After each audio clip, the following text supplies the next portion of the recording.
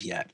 But you sit closer to Cole, and he just looks over and he looks at you studying him and says, "Is it strange to say, friend, that I feel as though I've met you somewhere before?"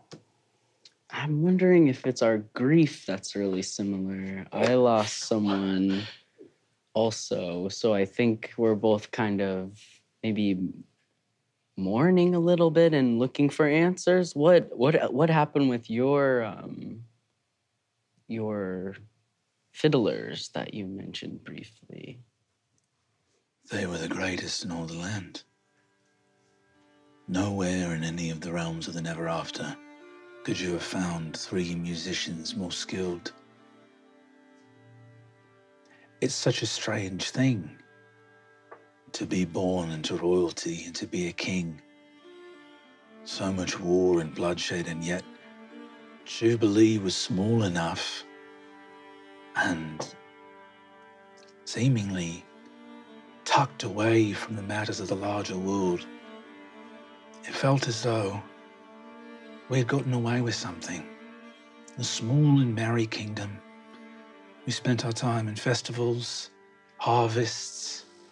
The people were fed and happy, and my days were filled with ordering plays and orchestras and letting leave of the castle to any musicians or bards that wished to use it. And I certainly enjoyed my share of kingly amenities. I certainly had a pipe collection. Many, probably partook of tobacco more than I should, but it was a merry place. And I know that there have always been troubles in the Neverafter that befell one place or another. But something feels wrong, doesn't it? Mm-hmm. And it feels so cruel to say from a man who knew so little of hardship before the war came, but I couldn't shake the feeling that something was different. These times came.